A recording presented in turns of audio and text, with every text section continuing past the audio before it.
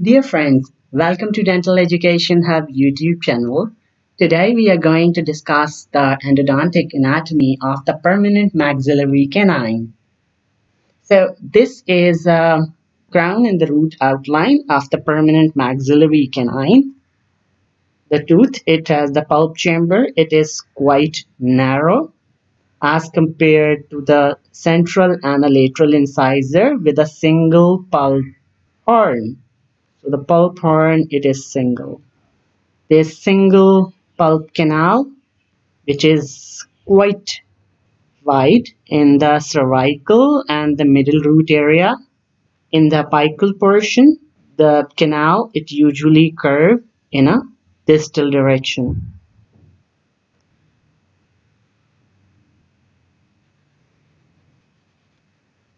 This is the labiolingual section of the tooth from the mesial aspect. From the labiolingual aspect, the pulp chamber, it is more wide labiolingually or labiopalatally, in other words, as compared to the mesiodistal section. Similar pattern is in the canal as well. The canal is also very wide, and in the apical 1/3 there is a constriction in the canal. The apical third, then there is a constriction in the canal. So the apical foramen, it opens at the tip of the root, or sometimes it opens slightly labially.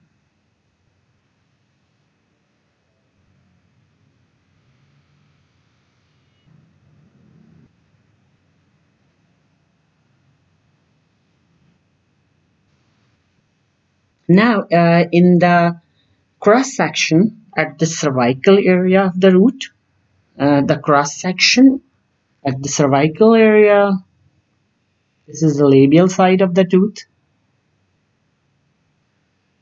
This is the labial side of the tooth at the cervical area. This is the labial side, and this is the lingual side.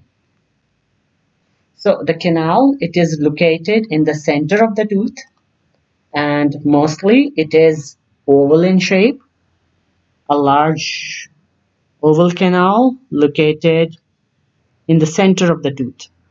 Sometimes a triangular shape, the canal, it is of the triangle shape. Now in the apical 1/3 of the root,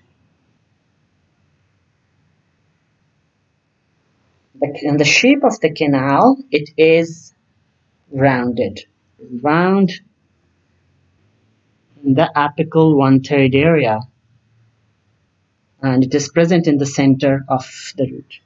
Now, with age changes, with advancing age, there is more deposition of the secondary dentine, and sometimes there's deposition of the tertiary dentine. So overall, the size of the pulp chamber, it is reduced. So I am drawing the pulp of an old age patient with purple color.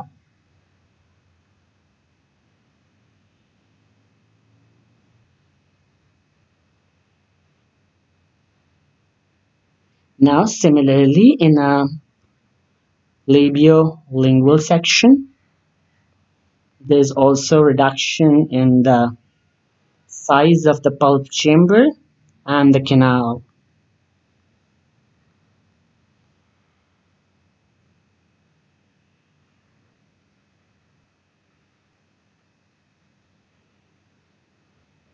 Similarly, in the cervical section, there's also reduction in the pulp canal, and in the apical section of the root, there's also reduction in the size of the canal. So this is all about the endodontic anatomy of the permanent maxillary canine.